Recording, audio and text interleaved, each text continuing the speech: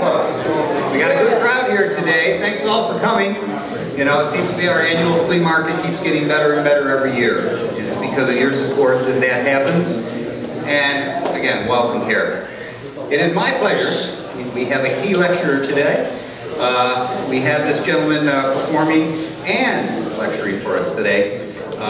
One of the best from England. We have the incredible Mark Mason.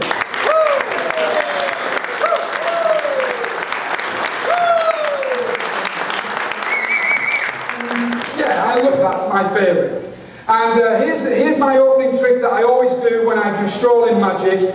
I'll scope out the room, I'll have a little look around the room, I'll find a small group that I like the look of. Hey, today I'm going to lie, it's going to be you, alright? Just because you're at the front, and that'll be fine. And I ask them, hey, I'm Mark, I'm going to show you my 2 favourite card tricks. I'm going to show you my 2nd favourite card trick first, followed by my favourite card trick second.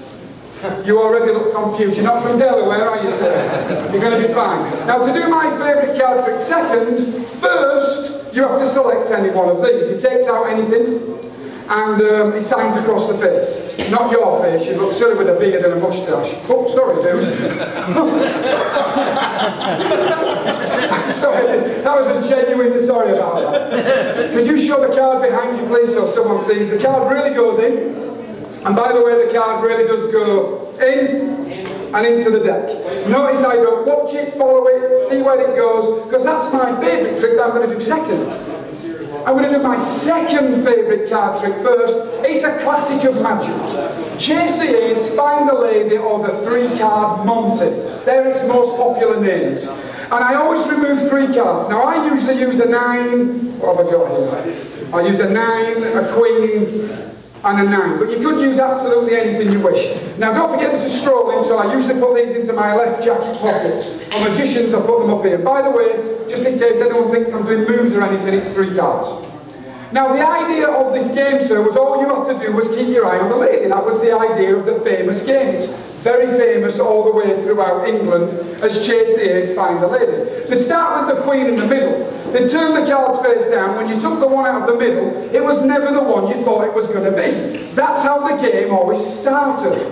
Then they'd get you more interested. Some people would bend a corner, some would tear a corner. The real top guys would stick the Queen all the way out so you couldn't miss it. It was clearly sticking out from the others. You can see it at all times. When he took the one out of the middle, it was never the one you thought it was going to be. This is how the game went along.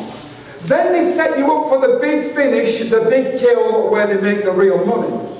They'd talk to this group here, and they would accidentally flash the Queen to this group here.